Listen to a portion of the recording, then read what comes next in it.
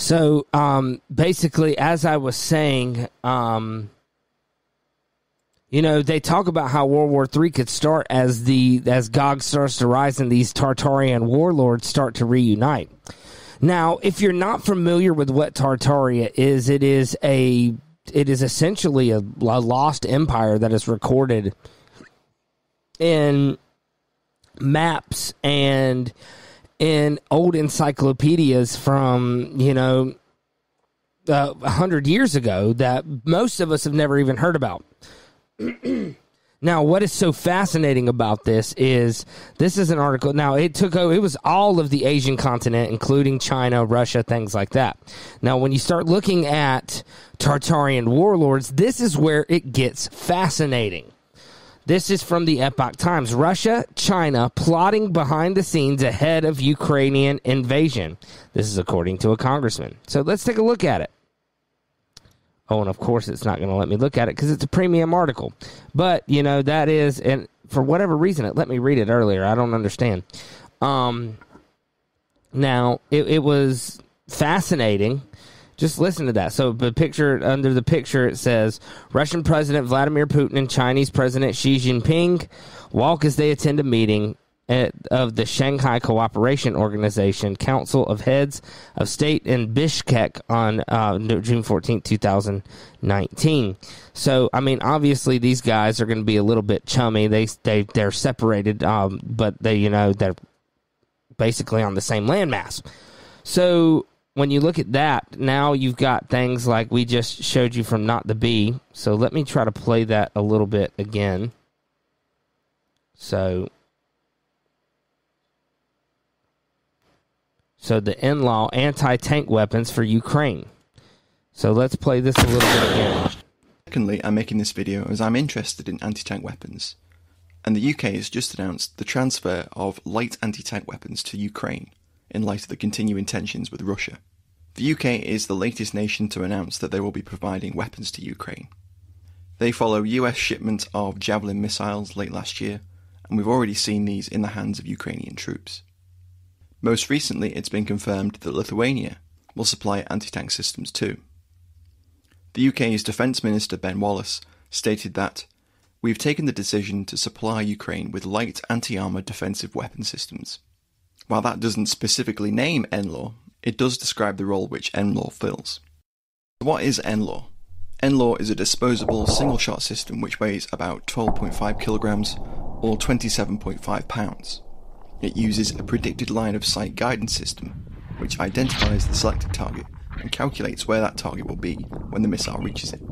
Like Javelin, it's capable of targeting the tank's weakest point, its topside.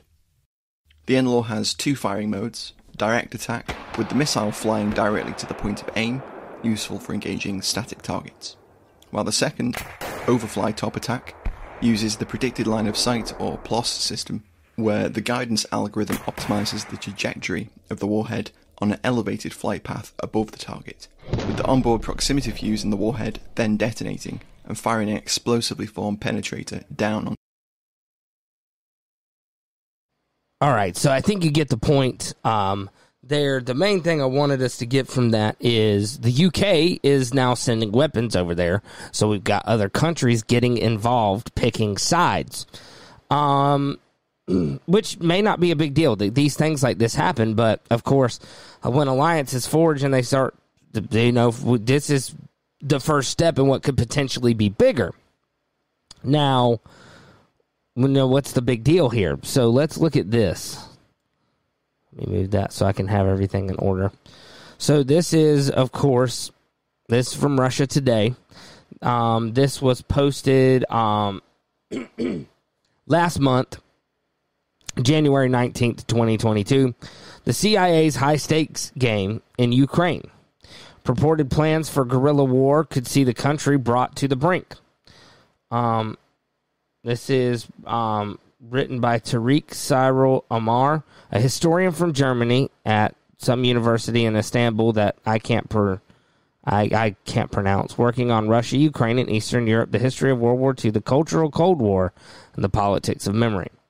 So with fears of a conflict breaking out between Russia and Ukraine, which it has, there has been no end of speculation of how the standoff could spiral into all-out fighting. Some of the theories and purported plans come with evidence, others don't. But in their own way, they're all intriguing. Non-surprising, but still revealing, are reports that the CIA have trained special forces in Ukraine to defend the country against a possible invasion. In all likelihood, the scheme would have included far-right fighters.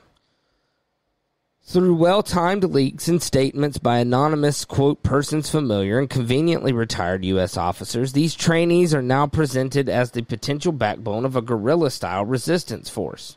The purpose of advertising this fact now is clear: to deter Russia from launching the large-scale attack of Ukraine that Washington alleges is coming. Moscow denies planning but won't rule out either, and Kiev cannot really make up its own mind about if Russia, occupy substantial parts of Ukrainian territory. So goes the American message: we'll turn this into a bloody quagmire for you. In essence, what the late U.S. National Security Advisor Zbigniew Brzezinski, I think I said that right, was always proud of having done in and to Afghanistan during the Soviet intervention in the 1980s. The training program was started under Obama and extended under Trump, another nail in the coffin of claims he was a Russian agent, and then Biden. It inhabits a twilight world of ambiguous terminology and not very plausible deniability. Somehow, it's all very defensive, allegedly, but then again, in reality, it is of course not, and no one is actually supposed to buy the cover story because it would have little deterrence value. The, quote, tactical skills taught in such programs are, of course, at least as useful for attack and sabotage as for, quote, mere intelligence gathering and defense. Never mind that there is a, quote, good chance that the CIA is training actual literal Nazis, end quote, as Jacobin has put it, entirely realistically. If you have any idea at all about the virulence and the modus operandi of the Ukrainian far right, then you know that this is exactly the opportunity its caters crave. And if you have any realism left about what the CIA does, then you know that it does not mind training fanatics. Never did, from Latin America via Afghanistan to Syria and Ukraine. In fact, if anything, the agency has a massive bias for them. Now, some of you may look at this article, and of course it's from a foreign government's, news source, albeit it's from the government that's being pitched as the aggressor in this. Whether that's true or not, I do not know, and I'm not going to make any claims. I'm just here to read the news for you. Now, this is from Counterpunch. Now, we did a little digging, went back on this for this one. This is from Counterpunch, July 30th, 2014. The media ignores the CIA in Ukraine by Bill Blunden. A few days back, the Economist published an essay which dismissed the idea of fascists in Kiev as an illusory product of Russian propaganda. This is a narrative which the editors at The Economist have put forth on a number of occasions. Of course, they're not alone. A less flagrant article published by the New York Times editorial board used a weird double negative to assert that, quote, Russian leaders prefer not to accept that the CIA did not engineer the preference of many Ukrainians for what they see in the West, end quote. All the world's a stage, wrote Shakespeare. Are readers supposed to categorically assume that the U.S. intelligence has played absolutely no role in the coup d'etat? So far, the bulk of the American media's coverage of the Ukraine deftly sidesteps the CIA's role. Yet, all of the signs are there. Former CIA officer John Stockwell explained that, quote, stirring up deadly ethnic and racial strife has been a standard technique used by the CIA, end quote. Interesting, because that's exactly what is happening in our own country right now. Students of history, examples given, Iran, Guatemala, Indonesia, Chile, Nicaragua, will also recognize many of the hallmarks of a covert destabilization operation. Witness Senator John McCain sharing a stage with Ole Tyahnybach in the early days of the coup. CIA Director Brennan's discreet visit to the Ukraine, buried near the end of a Reuters brief. The taped phone call where Victoria Nuland essentially selects who would replace the deposed president, or the disproportionate number of high-level officials in the new government linked to neo-fascist groups. So there we have that again. A second witness that points to that. Once again, not saying it's true or not. That's not my job. I'm merely here to present you with the information. You come to your own conclusions. The article goes on. This last point is particularly telling and worth highlighting because the CIA has a well-documented history of supporting authoritarian regimes. And if the far right represents only a small contingent of the Ukrainian electorate, as we've been told by allegedly credible sources like Timothy Snyder, how exactly did they end up with so many powerful government slots? A report by FAIR provides unsettling details. Quote, the new Deputy Prime Minister, Alexander Sich, is from Svoboda. National Security Secretary Andrei Parubi is co-founder of the neo-Nazi Social National Party, Svoboda's earlier incarnation. The Deputy Secretary for National Security, Dmytro Yarosh, the head of Right Sector, Chief Prosecutor Ole Manitsky, is another Svoboda member, as are the members for the agricultural and ecology.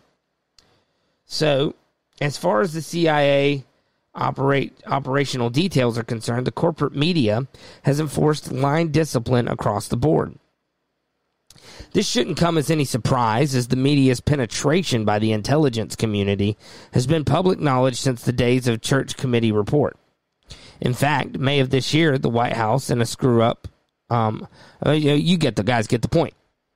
So, and why would the media not report on the CIA's involvement? Well, that's easy. That's Operation Mockingbird, is all that is. So, but you get there. Now, what I find interesting is, let's look at the past 10 years. So, we can go back, at some point in my high school career, which was over 10 years ago, I remember Russia invading Georgia. And, then there was, in 2014, it was Russia invading Crimea. And now they're invading Ukraine. So, but let's look at something a little more recent where we have aggression towards Russia that was completely made up by some of our own politicians. So this is from Neon Nettle. FBI report reveals Russiagate was a complete hoax from the start. Now, most of us know this. But it says a new FBI report has confirmed the Trump-Russia collusion was a hoax and should not put any arguments to bed for good.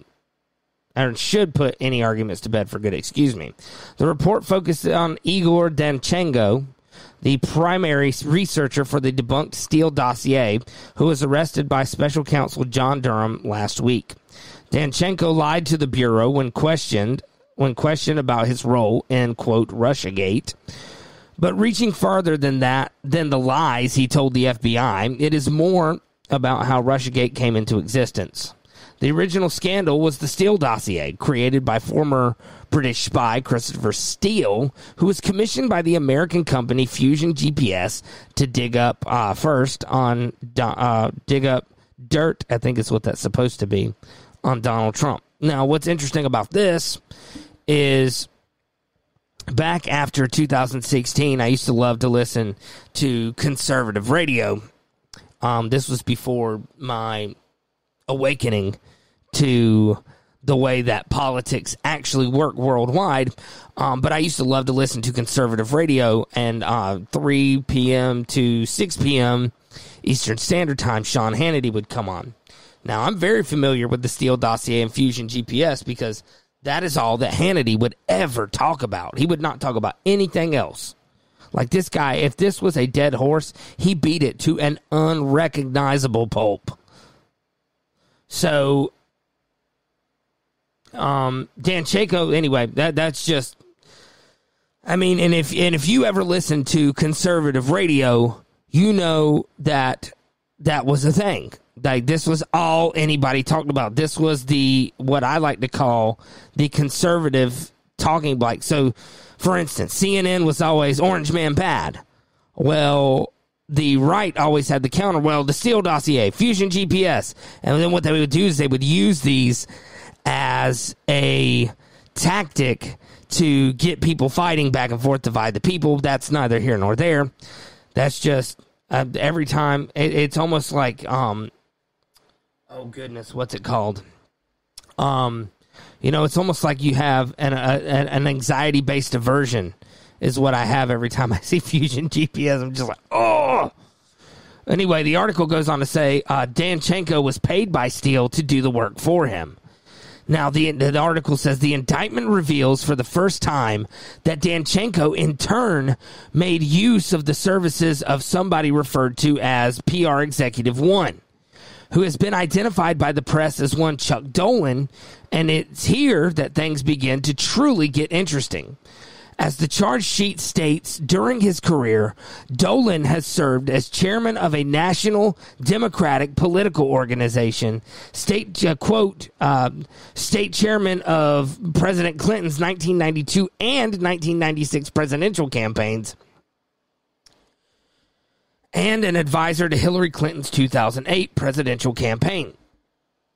And so it turns out that the allegations that Trump was a Russian agent hinged on a report commissioned by the Democratic Party, which relied heavily on information provided by somebody who was once an official in that party.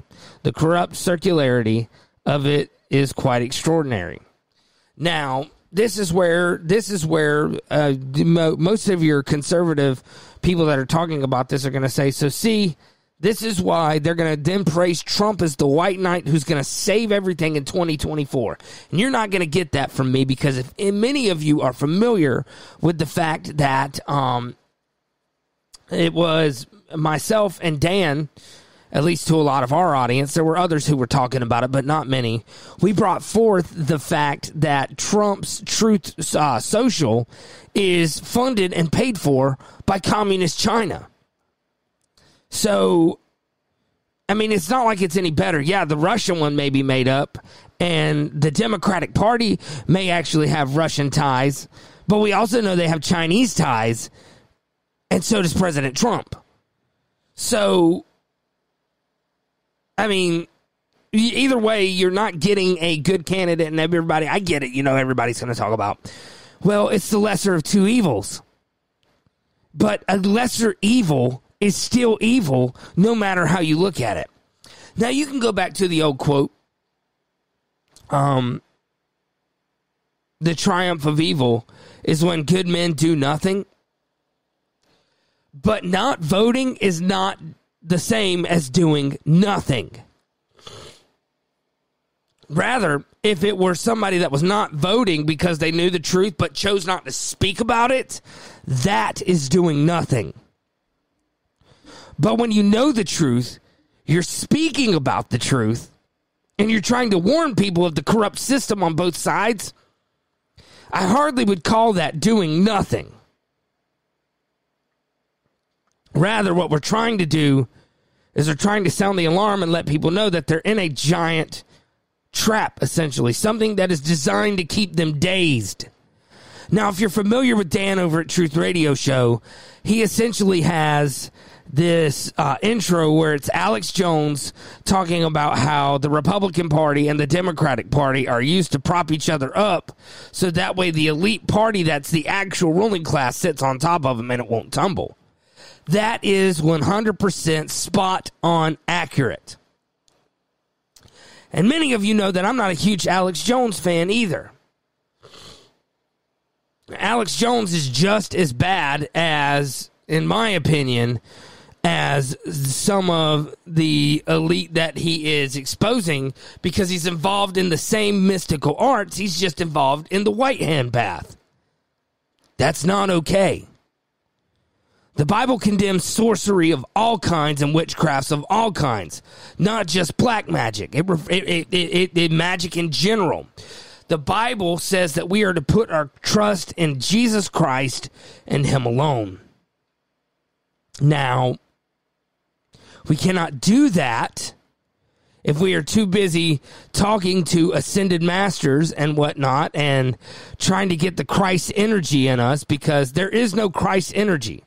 There's Jesus Christ and him crucified. That's the end of the story as far as for what can renew our minds.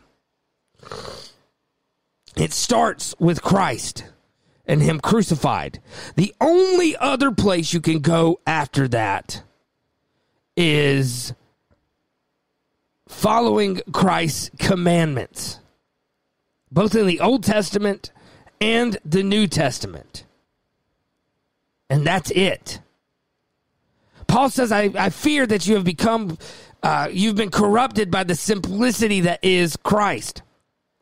And yeah, that's what a lot of people have been corrupted by. They can't fathom how simple it is just to do what he says. That's why Christ says you have to come to him as a child. A parent says to your child, do this.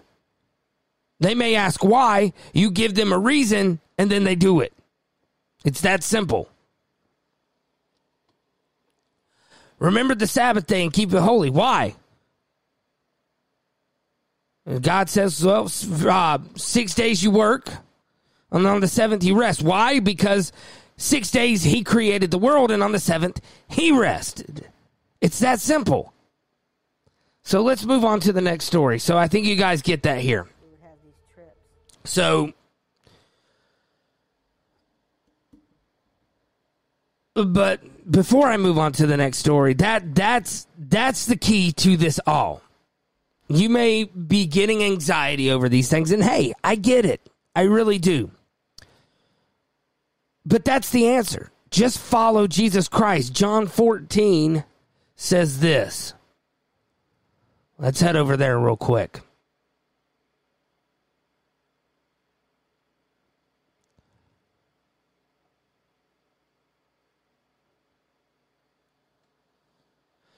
Jesus says in verse 25, these things I have spoken unto you, being yet present with you.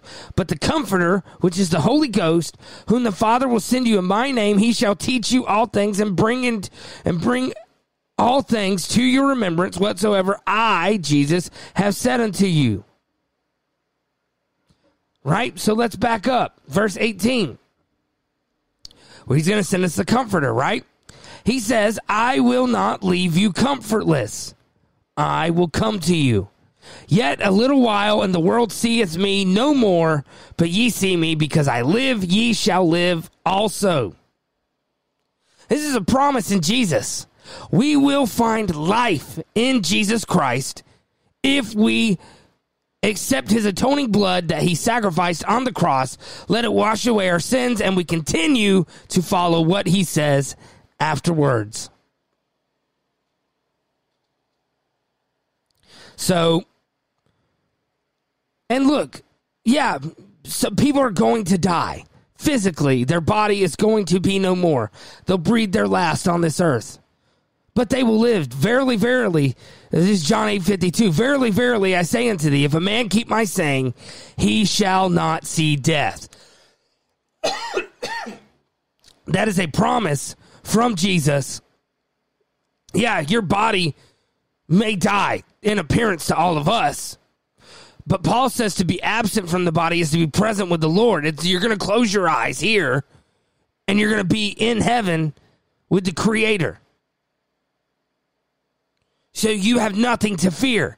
Jesus says, fear not them who can destroy the body, but fear him who can destroy the body and the soul and cast it into hell.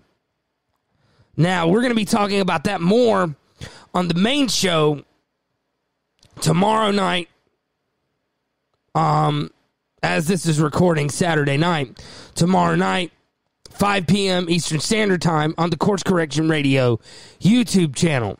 We're going to be talking about what will send people to hell. Because the reality is if you're a follower of Jesus Christ and following his commandments, there's no power of hell, as the song says, no power of hell, no scheme of man that could ever pluck you from his hand. Because you are in step with the Holy Spirit. So,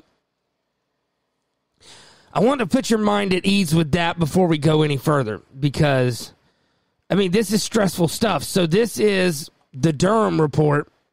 And then I think we're going to take a small break. I'm going to try to get some water. Because if I go any farther, I'm going to start actually sounding like Alex Jones. Which I'm sure will give you guys a good laugh. But let's read this real quick. So the Durham report proves Hillary Clinton, not Trump, was Putin's puppet. Now, I don't know if puppet is necessarily the right word there. But let's read it. Since 2016, Hillary Clinton has been trolling Donald Trump on social media over his alleged ties to Russia, calling him Putin's puppet. But special counsel John Durham's probe has uncovered the truth about who was Putin's puppet. It was Clinton herself. She and the Obama-Biden administration spy agency chiefs and their corrupt minions were unknowingly, or perhaps even knowingly, Putin's little helpers in tearing our country apart. It turns out that Clinton and her top foreign policy advisor, Jake Sullivan, spread a bogus Trump-Russia collusion narrative to enable this Soviet-style disinformation campaign. Clinton's 2016 presidential campaign hired a tech firm to infiltrate servers at Trump Tower in Manhattan and at the White House in order to link Donald Trump to Russia. By the way, I don't think I said where this article is. This is the New York Post. So, immediately following the 2016 election, the Russia-Trump collusion conspiracy became the intelligence community's bright and shiny object. Serious intelligence briefings about the Russia threat and what Putin was up to were interrupted by national security officials asking irrelevant questions like, what do the Russians have on Trump? This was a major distraction that diverted intelligence resources and Washington's attention from real threats like China, Iran, and Putin's hostile actions in Europe and Ukraine. Various, quote, deep state operatives, the Democratic consulates, Washington establishment, cognoscenti, I think is how you say that word, and the media aided Clinton in digging up and spreading this dirt on Trump, yada, yada. You guys get the point. So, yeah. Of course, everything that we've been told about that is an obvious lie. And that's the point I want to get out about this with the Russia stuff is keep an eye on it. You know, the Bible tells us to be watchmen on the wall. You know, we're to look for the signs of the times. One of those is wars and rumors of wars. But we're going to take a break, and then we're going to come back and talk about what you really need to keep an eye on as this mounts up, and that is Iran. So don't go anywhere. We'll be right back here with the next segment on 33.3 News.